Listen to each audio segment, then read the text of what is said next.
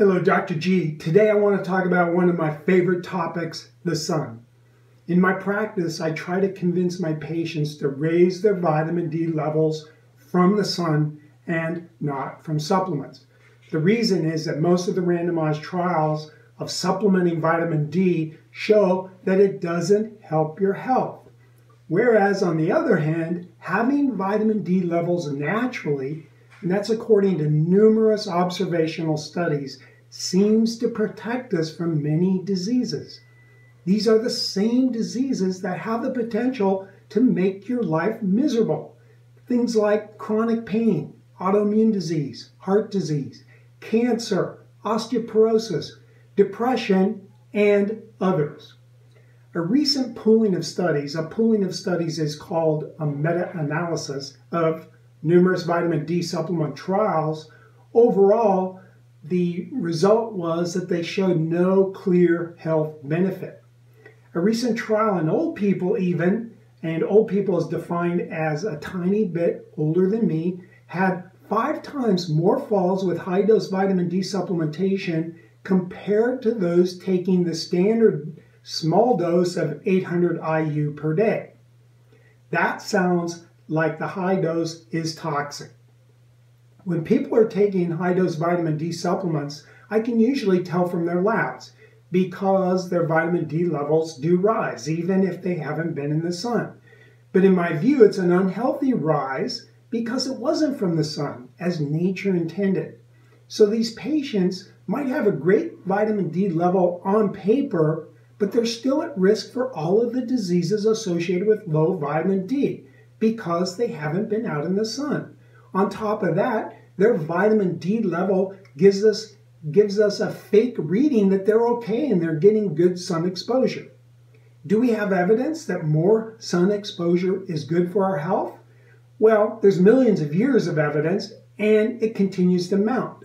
A recent report of a study following 30,000 Swedish women for 20 years showed that those women that did frequent sunbathing had a significantly lower mortality than women that avoided the sun. Now, I know what you might be saying, you're not a Swedish woman. And you might be saying, Dr. G, you're not a Swedish woman either. Okay, I'll concede that point. But there could be a Swedish woman out there listening to this. But get this, Swedish women that avoided the sun but didn't smoke had the same mortality risk as smoking Swedish women. So sunbathing Swedish women had the mortality rate of a non-smoking Swedish woman that hides from the sun. Here's some evidence that you can smoke as long as you sunbathe, and it won't take any years off of your lifespan. Now, what's the solution here? Of course, sunbathing and not smoking. That would be even better.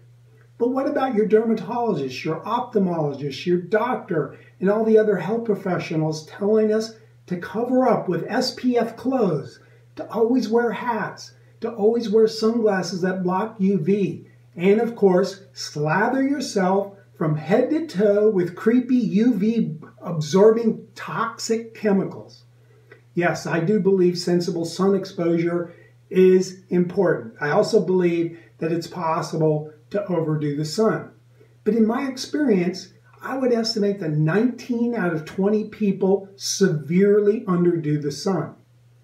Now, you shouldn't sunburn yourself, and if you have all kinds of sun damage on your skin, like let's say you had a big barnacle growing off your nose, well, I would probably cover that up. Maybe get one of those umbrellas that they put in a drink. Now, I believe that many of us are too toxic and too altered by our environment to tolerate an optimal dose of sunlight. Just laying out in the sun by itself is not going to make you healthy. You need to start a holistic program that brings you back into natural balance. By doing this, you'll improve your body's semiconductor's ability to transmit the frequency of the spectrum of sunlight to power your cells and power your body. Here's some tips that might help. Try to be grounded when you're in the sun, meaning have part of your body planted on Mother Earth. Bare feet on the beach is my favorite. Bare feet on the grass is my second favorite.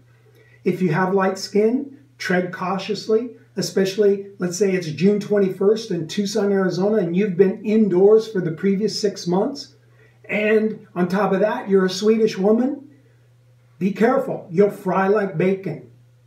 But guess what? The human adaptation to sunlight was to lose all of our fur to expose our skin's solar panels to the sun's rays. You think that was a mistake? I don't think so. And during those millions of years, we were in the sun a heck of a lot.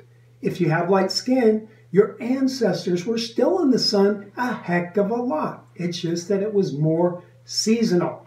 For that reason, if you have light skin and you live near the equator or you live at high altitude, you do need to be more careful. But the average person I see spends an inordinate amount of time indoors and is out of balance. For those people, I recommend that you slowly develop your sun callus. Get back in balance, and it will greatly improve your health and it'll greatly improve your energy. This is Dr. G. Thanks so much for watching, and please subscribe to our channel.